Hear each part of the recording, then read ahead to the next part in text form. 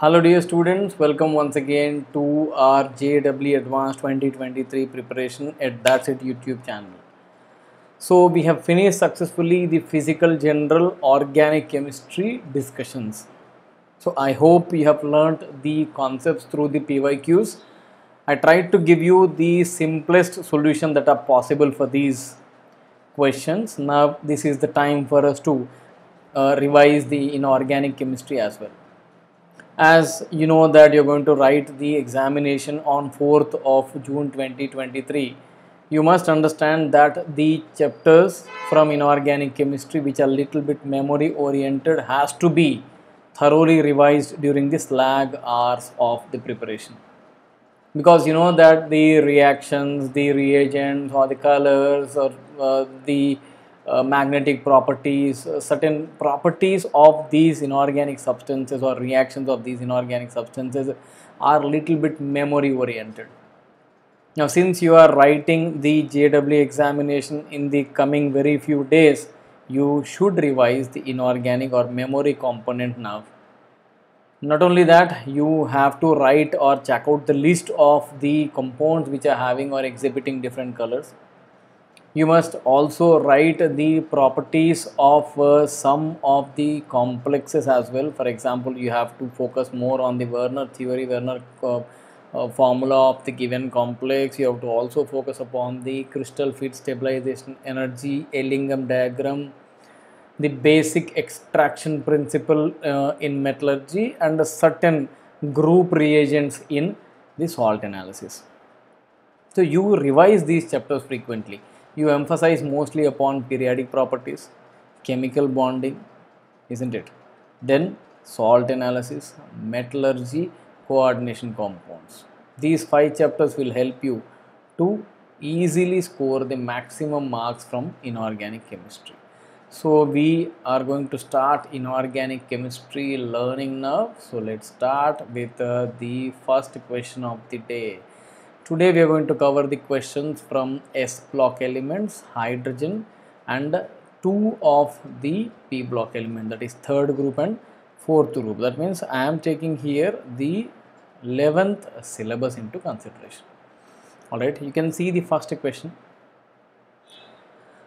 You can see that what's happening over here when these two react. You must write the product of the reaction. You know that your OH minus is going to abstract a proton here, isn't it? Now we are going to get what? The carbonate ion. Now once carbonate ion is formed, you know it's going to stay with the calcium, because magnesium loves to be with the oxygen because of size similarities, isn't it? So magnesium is closer in size with the oxygen, hence you must write the associative product, isn't it? Now you know that the peroxide, this is not superoxide, this is peroxide. Simply hydrogen peroxide is obtained out of the reaction between these two, and this is also the same logic, right? Magnesium would prefer to be with the oxygen like lithium. This is the product of the reaction, and here also you will be writing what? Barium chloride and H2O2. I'm not balancing here, isn't it? Now we can see that this is the remole of the hardness you have studied, isn't it? So the reaction that happens here gives rise to what? CaCO3 and water. So these are all the product of the reaction. You can see that H2O2 is formed in which two reactions? You know, I am taking one by one into consideration, right? You can see that H2O2 is formed in Q, isn't it? So you can say only one option is matching. So you have the B and C rolled out because one is matching with what? Q. We are talking about the formation of hydrogen peroxide, isn't it? So you can see that one is matching with Q. So there are two options to be considered. Then you have magnesium hydroxide. You can see magnesium hydroxide 2 is formed in R as well as P, isn't it? So we have not come to the, we can see that 2 is formed in R as well as P, so we cannot come to the conclusion based on 2 as well, right? You have to move on to the third. You can see third is barium chloride. Barium chloride is obtained in S, of course. In both the options it is given as S, so you cannot come to the conclusion. So everything has to be determined with this fourth compound, that is calcium carbonate, right? You can see calcium carbonate is formed at which reaction? Is it R? No. You can see that in R you have not obtained, you can see that you have obtained in P. So right answer for this question is just based on the fourth compound matching is option D, isn't it? Let's see the next question. The electrochemical extraction of aluminum from bauxite ore involves. We are talking about electrochemical extraction, where you know that aluminum plus 3 is reduced at the cathode to give you aluminum. So aluminum is deposited, isn't it? You can see that the reaction of Al2O3 with coke about 2500 degrees Celsius is possible according to the Ellingham diagram, right? This we study in Ellingham diagram. As per that, this is correct, but the point is this is not electrochemical extraction. This is a normal smelting process or carbon reduction method, which will not be covered over here. You can see the neutralization of aluminate. You know that aluminate, that is AlO3 minus when formed, you know that it's going to make the solution alkaline. Okay, so the solution becomes what? Alkaline, and the neutralization is done by passing some acid through it, that is nothing but H2CO3 or carbon dioxide. So this option seems to be okay. The dissolution of Al2O3 in hot aqueous, yes, you know that Al2O3 dissolves in hot aqueous NaOH. You have studied sodium meta-aluminate, NaAlO2, sorry, over here also AlO2 minus.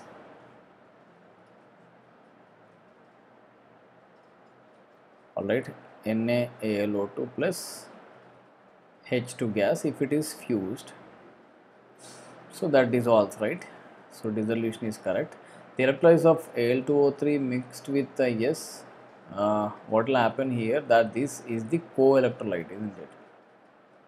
So the purpose of co-electrolyte is to decrease the melting point of the electrolyte and increase the conductance to give aluminum and carbon dioxide. You know that this Al plus 3 anyways you have obtained this aluminum at cathode, that we know. What about the carbon dioxide which is obtained? What will happen here, that at anode, you see I am writing it here, at anode you should know the reaction that's going to take place. You know that the oxide ion in Al2O3 undergoes the oxidation to give you oxygen gas, which will react with the carbon anode. You know that you will be taking carbon as the anode to give you what? The CO2 gas. So this is also absolutely correct. So right answer for this question is B, C and D. Option A is also correct, but that is not electrochemical extraction, isn't it? Let's see the next question. A little bit easier one. Which of the following? You can see option A says that iron when reacts with HNO3, you should know the reactions of what you call HNO3. You must study that thoroughly. NO2 and water. Then B also gives rise to similar products. You should know that zinc when dissolved in NaOH, you can see that you will be getting sodium zincate along with that hydrogen gas. You must know that zinc is getting oxidized, so something must be reduced. So hydrogen gets reduced to 0. This is how we can make sure that hydrogen gas is evolved in this process. So zinc with NaOH is the right answer. And what about the option D? You can see that gold is reacting with sodium cyanide in presence of air, that is O2 and H2O, to give you what? NaAuCN taken twice, isn't it? So you can see that gold got oxidized from 0 to +1, and anyways oxygen gets reduced, so it will be forming what you call water, or it will be forming cyanide is involved. Water, I don't think so that we require to produce here water. Yes, if you write water also, it doesn't make any difference. Aqueous solution, yes, it is aqueous solution, so you need to write water here. So the product obtained is NaOH. So you can see that here how to make sure that you got hydrogen gas or not. You can see that gold got oxidized and oxygen got reduced. That's all, right? There is no point that hydrogen will be reduced from water, right? There is no point that you will be getting H2 gas over here. So you can see that there is only one option which is matching to this question, that is option C. Alright. So there is a method which I repeatedly refer to these type of questions. So when you take TeBr6 minus 2, you have to find out the n/2 value of the central atom, tellurium. Valence electrons, you know that oxygen, sulfur, selenium, tellurium, polonium, 6th group plus halogens attached, minus of minus, charge by 2. So this is the easiest way to find out the number of lone pairs. You can see that 14/2, that is 7. After that you have to subtract the number of atoms that are attached to it so that you can get the lone pairs. Do that in all the cases, isn't it? Br F2 plus. So you have to find out the n/2 of the central atom. Central atom is bromine. Valence electrons of bromine, 7th group, plus 2 halogens are attached, minus of charge by 2. So this is turning out to be 8/2, that is 4. Minus, you must see how many atoms are attached to it. Like you have subtracted 6 from here. So you have to see how many atoms are attached, that is 2 atoms are attached, that means lone pairs are 2 here. Next you can take the next example, that is I will take the last one, because with this formula you can find out the last one but not the middle one. So you can take n/2 of the xenon. Valence electrons of xenon are 8th group, plus halogens are 3, minus of minus, plus 1/2. So this is turning out to be 12/2, that is 6. Minus 3 atoms are attached. You can see 3 atoms are attached over here. So 3 lone pairs are obtained, and finally when you want to sum it up, you can see that you have got one more substance left whose structure need to be known, right?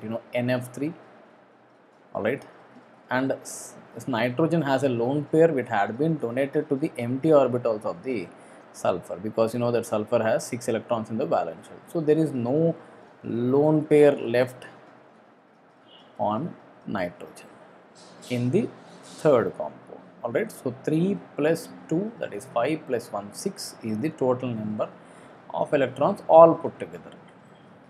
Okay, very important technique. I have released one video on this also, right? 1 minute short video, please follow it. Now you see the reaction of lead nitrate with NaCl gives rise to double displacement reaction. You know that PbCl2 is soluble in hot water, right? That means it is insoluble in cold water. However, when you are adding excess of HCl, you will be getting H2 PbCl4. So this is what is making it soluble. So right answer for this question will be option C. This is regularly asked question, so go through carefully. Very easy question as well, right? Now let's see the next question. You can see here that which of the following liberates oxygen gas upon hydrolysis, that is reaction with water. You know that this Pb3O4 is insoluble in water. So there is no point that this will react, isn't it?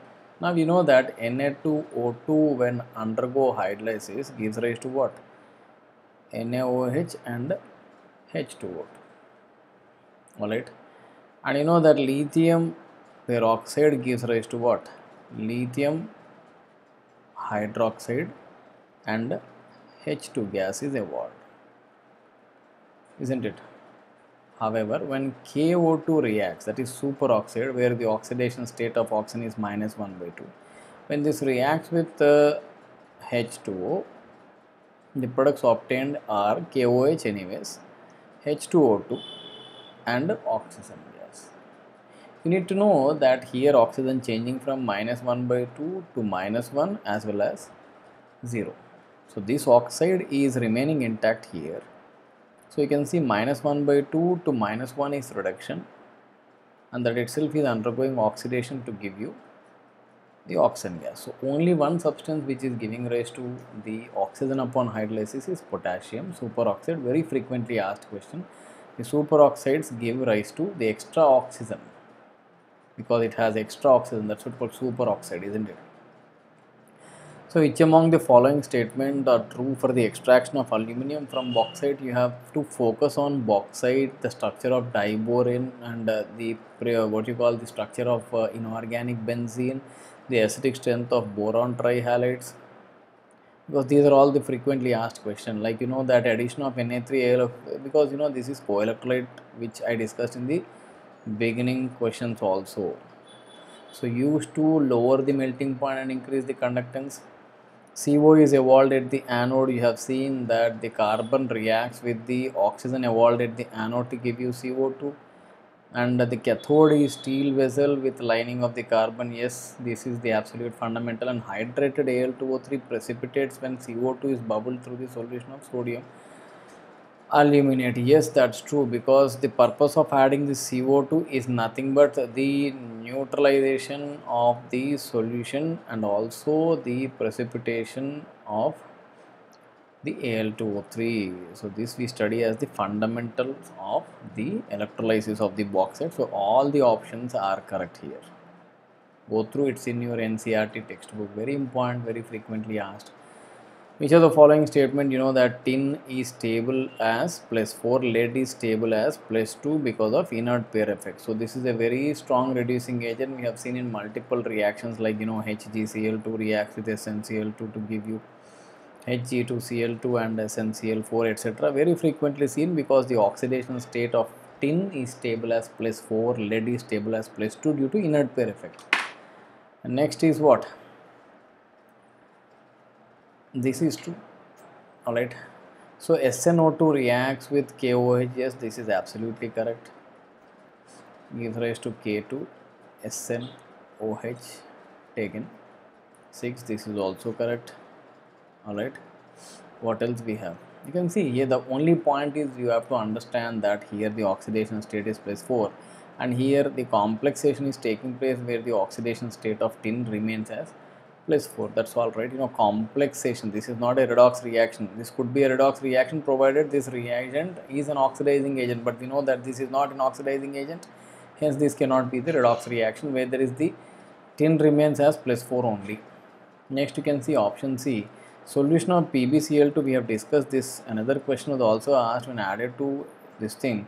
So you will be getting what? 2 moles of H plus and PbCl4 -2. So these are the ions that are obtained, but not Pb +2 and Cl minus. So this is a wrong statement.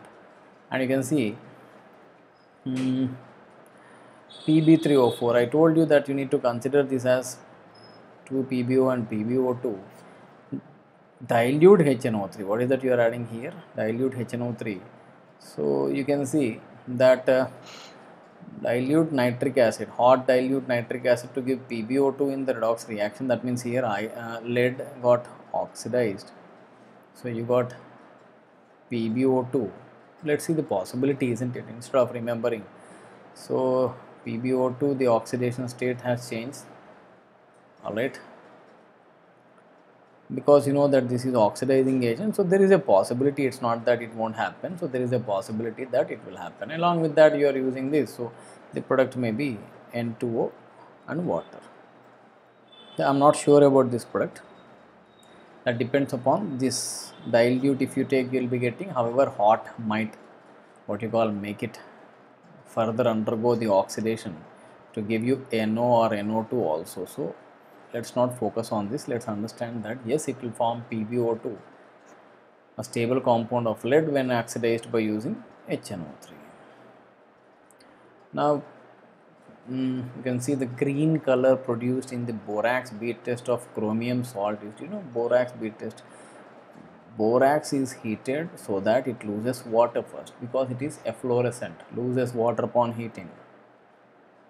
This upon further heating, that you will be getting a glassy mass, that is bead, and out of which B2O3 by nature is acidic. It's going to react with the basic oxides of the transition metals to give you a salt, and depending upon the element here, different colors are obtained. You know that copper has blue, chromium has green, etc. So this clearly says that the option D is the right answer for this question. So we are going to discuss so many such type of interesting questions by inculcating some logic into inorganic chemistry instead of only putting forth the memory aspect, right? So keep watching these videos. If you are liking, please press the like button, share and subscribe to our YouTube channel.